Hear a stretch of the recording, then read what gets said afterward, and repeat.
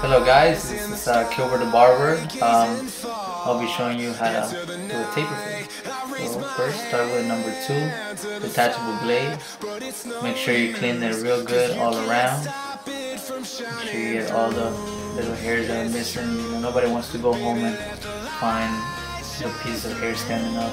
Just fresh out the shop, you don't want them coming back.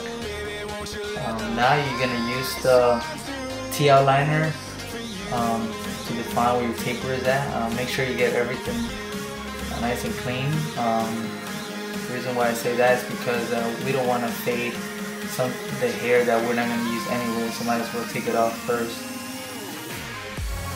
So we're going to go ahead and clean that up. Now we're going to put it as close as possible and make our first guideline. That's the 0 with the senior wall. And make sure everything's cleaned up, get everything ready. And usually I like to put it right under the earlobe. That will be my guideline. Now we're going to use the T-outliner to prepare before we do the shaper. And this will make it look nice and smooth, and that will prevent from making any lines. We're going to use the shaver now and clean all that off, make it look nice and bald. Sorry if it was a little blurry, but I try my best. So now we're going to use the half, and we're going to take about an inch or so. Make sure we get all that cleaned up real good. Now we're going to go ahead and put it a little bit closer. And just go right under where the first line that we made. Now we're going to do a little closer and so on. So every time you do it closer, you have to go lower and lower and lower. You know, put your, you're gonna, it's like a ladder. You gotta go down and down. So you're gonna take off the line right there. It should be gone by now. So that's going. It's nice and smooth. Once you got that over with, you wanna make sure everything's smooth first before you start doing the 1, as you can see. Now you're gonna do another inch. I consider this like 1.5 in detachable blades, but because plastic doesn't really cut that short. Now we're gonna put this all the way up and just smoothing it out just to prepare it before the 1/16, which is right here. That's the 1/16 all the way down. A little bit. The same thing we did with the half. We're gonna do the same thing with the 1/16, just little by little, going up little by little. Every time you're going up on the machine, on the seniors, you're gonna go down on the taper.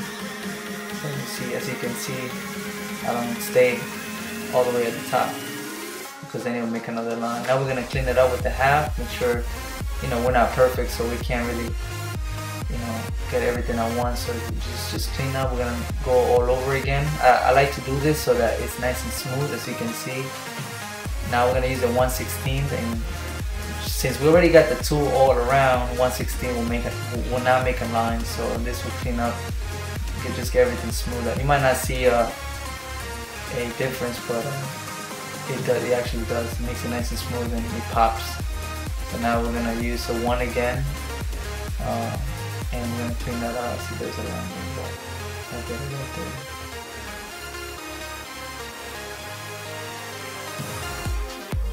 Okay, now we got that line off. I'm gonna show you guys how he ended. So that's the final product for the taper in the back.